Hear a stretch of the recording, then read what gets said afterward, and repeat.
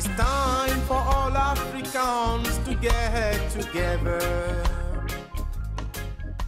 I'm here at the Africa Diaspora Investment Symposium, and I'm joined by Peter Kegode, who won an Africa Innovation Award. Peter, it's really great to have you here today. Thank you, Jason. It's great. I mean, this award is... Karibu sana. Asante sana. Nimefurahi kukuona. Acha mimi pia. Great. So tell us about this award was awarded to you, and you delivered quite a stirring keynote address. Yes, this award really is for the Kenyan farmers who have come up with an amazing product of coffee called Shiriki. Mm-hmm. This is the first time that Kenyan farmers have actually added their coffee, and they're bringing it into the diaspora market, into the US and Canada. And a lot of it is about innovation, because as you know, Africa doesn't consume coffee because of challenges of brewing and just convenience.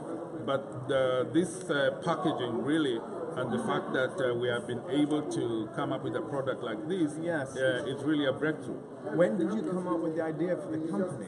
And what was the process of that journey of entrepreneurship like for you? I think for me the journey started about 15 years ago when we set up the East African Fine Coffees Association. Mm-hmm. During that time we had promoting the coffee house in Kenya. We had actually people like Danny Glover and Harry Belafonte coming all the way from California to just support the farmers and the whole concept of the coffee culture. Yes. But you know, now almost 10 years after that, we have a big Nairobi Java House and art cafe, and the proliferation of the coffee house in Kenya is because of this journey that we took about 15 years ago.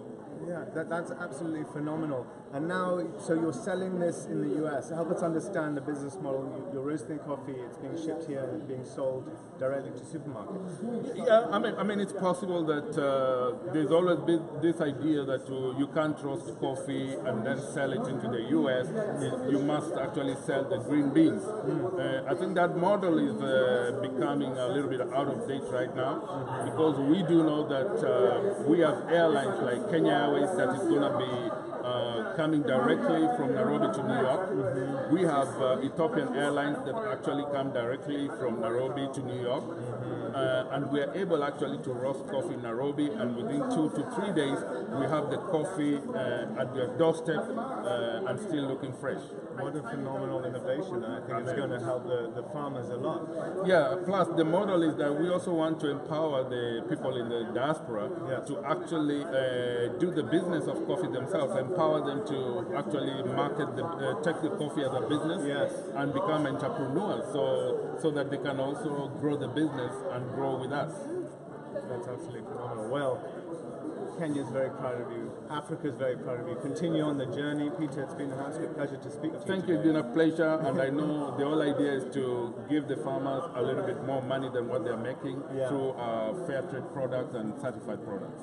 Phenomenal. Amazing. Thank you for your work. Thank you very much. To free Africa, 2,000 years of history.